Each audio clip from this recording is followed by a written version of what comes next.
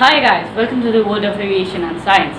Today in this video guys, I'm going to be explaining you about 4 different aerodynamic forces which act on plane when it flies. Plus I'm also going to be explaining you about stall and angle of attack. So let's get started. When an aircraft flies, there are 4 aerodynamic forces which act on them. They are lift, drag, weight and thrust. Drag is a force of an object's resisting movement from fluid like air. It opposes the motion of the object. The weight of the material used in the aircraft, along with the weight of the passenger, pilot, baggage, and fuel, makes the gross weight. The gross weight, along with the gravity, forces the aircraft to move down. This force is called weight. The wings on an aircraft are shaped like airfoil. So, when an aircraft moves forward, the wind which helps it to generate lift is called the relative wind. The shape of the wing forces the air to move faster at the top. As we know that high-speed winds are always accompanied by low pressure area, the high-speed winds on top of the wing creates a low pressure area. Therefore, it creates a high pressure area beneath the wing which pushes the wing.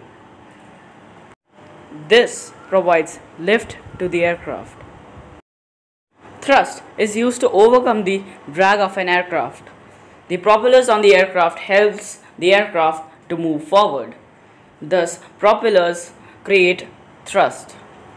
So, when an aircraft flies, the thrust produced should be equal or greater than the drag, and the lift produced should be equal or greater than the weight.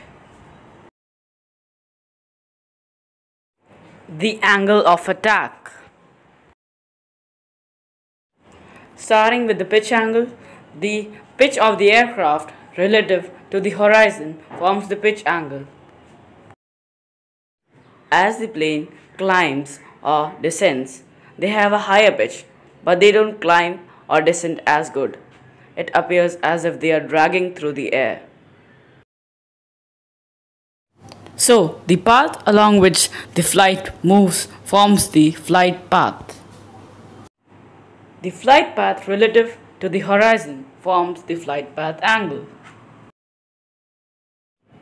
The flight path angle subtracted from the pitch angle gives the angle of attack.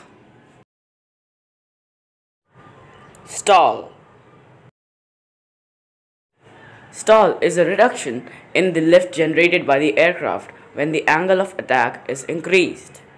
This occurs when the angle of attack exceeds 15 degrees. Higher angle of attack separates the wind flowing, as shown here. Therefore, turbulent air flows over the wings.